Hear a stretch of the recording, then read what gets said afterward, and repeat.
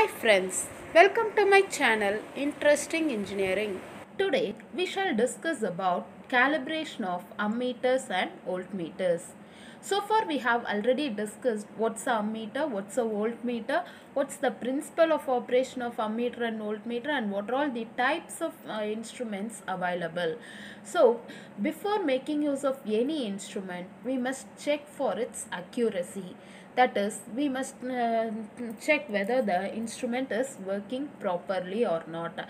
So for that purpose we go for calibration. So calibration is nothing but it's a method of comparing the measurement of any instrument with its known standard. It's meant for checking the accuracy of any instrument.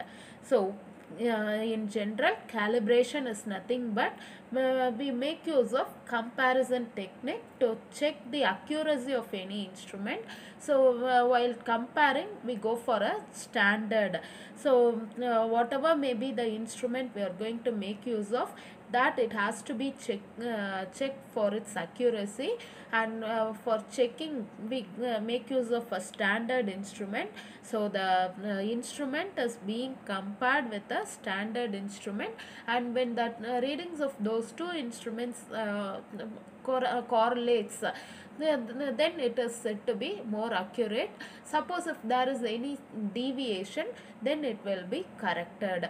So for that purpose we go for calibration method. So calibration is nothing but a method of comparing a instrument's measurement with a standard instrument's measurement. Suppose if it correlates, then it is said to be more accurate. Suppose if there is any deviation, it is then corrected. Then only we make use of any instrument for our measurement purpose. In the same way, ammeters and voltmeters are also compared and checked for its accuracy, and then it's made use of for our measurement purpose.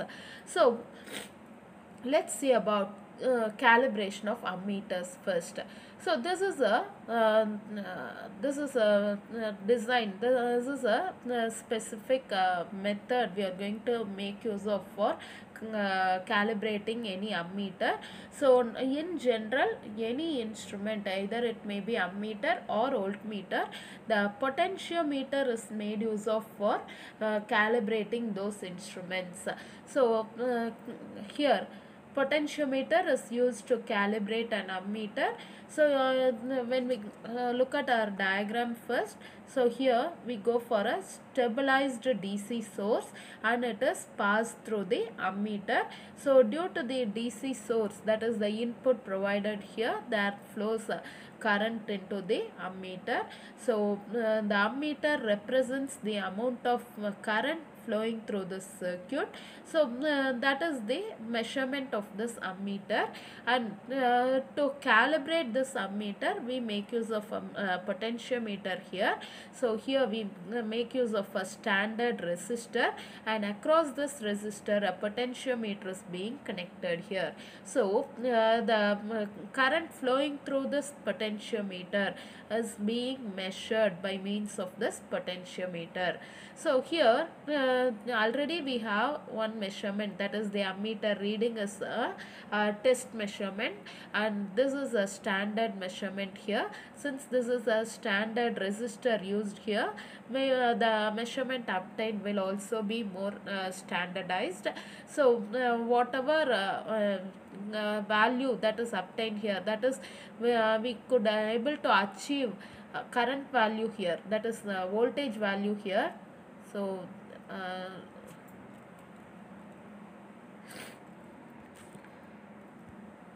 so when we look at this arrangement, here we make use of a potentiometer. So this potentiometer reading will be in terms of volts, and this based on this volts we can able to calculate the current by means of using the formula I is equal to V by R. So just have a look over here.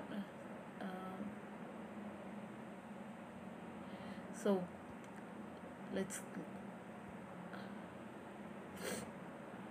So here we make use of a potentiometer. So this potentiometer will measure in terms of volts. So here we make use of a standard resistor. So since we have volts and resistance value, we can calculate I by means of I is equal to V by R. So here we could able to have a I value, that is current value. So this is a standard value, and with this standard value we are going to compare the current value obtained in this ammeter. So if there is any deviation between these two, we need to correct this ammeter measurement by means of some sort of arrangement. That is meant for that purpose we have rheostats here. So this rheostat is for coarse adjustment, and this rheostat is meant for fine adjustment. So in general we have a stabilized DC source. So from this DC source there flows current, and since this ammeter is connected in series over here, the amount of current entering here will be denoted by means of this ammeter. And this ammeter reading, we are going to compare this ammeter reading with a standard reading. So for standard measurement we make use of a standard resistor, and with this resistor is connected across a potentiometer. So this potentiometer measures the amount of voltage drop across this resistor, and by means of formula I is equal to V by R, we can able to calculate the current through this resistor. So this current value is a standard one, and this standard current value will be compared with this ammeter value. Suppose if this ammeter value deviates from this current value, it has to be adjusted. So for that adjustment purpose we have two rheostats here. One is for coarse adjustment, and then the other one is for fine adjustment, by means of which we can able to correct the deviations, correct the errors in this ammeter. So by this is a method for calibrating a ammeter here. So calibration is nothing but comparing the instrument's value with the standard one. Suppose if there is a deviation, that instrument's value will be corrected by means of some sort of adjustments. So this is arrangement meant for calibrating an ammeter. So I have written it here the description of working of that arrangement. So potentiometer is used to calibrate an ammeter. Standardized DC supply provides the required voltage level, and the current corresponding to the input voltage is indicated by means of ammeter. A resistor is connected in series with the ammeter, and the voltage across the resistor is measured using the potentiometer, from which the value of current through the resistor is calculated using the equation I is equal to V by R. The calculated current is compared with the current through the meter and is then corrected using two rheostats provided in the arrangement. So this is the method meant for calibrating an ammeter. Then we shall see about calibration of voltmeter. So as I said earlier, calibration is nothing but comparing the instrument value, instrument reading with the standard measurement. So here also we have a stabilized DC supply. So this stabilized DC supply provides the voltage input into this arrangement. So here also we have two rheostats for our adjustment purpose, and always in any circuit the voltmeter will be connected in parallel with the arrangement. So here we have a voltmeter which is under comparison, which is under calibration, and for our calibration purpose we need a standard value also. So for that purpose we will have a potentiometer over here, which provides a output which is a standardized which is a standardized output. So here the stabilized DC source will be providing an input supply, and that input supply is measured by means of this voltmeter. So this voltmeter value has to be compared with the stabilized standardized value, so which is obtained by means of this potentiometer output. So here we connect a potentiometer over here. So this potentiometer output is being compared with this voltmeter output. So here I have included a voltage ratio box. This is meant for eliminating any sort of voltage developed by means of this voltmeter. So whatever input we are providing here, that has to reach this potentiometer. So that for that purpose we make use of this volt ratio box, which eliminates any sort of voltage developed in between these elements. So here by means of this potentiometer output, we compare it with this voltmeter output. Suppose if the voltmeter output deviates from the potentiometer output, there needs some sort of adjustment. So for that purpose we provide two adjustments, two rheostats here. So this rheostat is meant for coarse adjustment, and this rheostat is meant for fine adjustment, by means of which we can able to correct this voltmeter output depending upon the potentiometer output, so that we can able to calibrate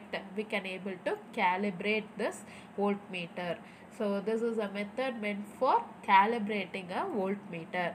So in general we provide a stabilized input here. The stabilized input is meant for avoiding any sort of fluctuations reaching the voltmeter. So here we are providing a stabilized input. So that input is being measured by means of voltmeter, and this voltmeter output has to be compared with the standard output, for which we make use of a potentiometer here. The potentiometer measures the voltage voltage that is developed by means of the stabilized DC supply. So this output is being compared with this output.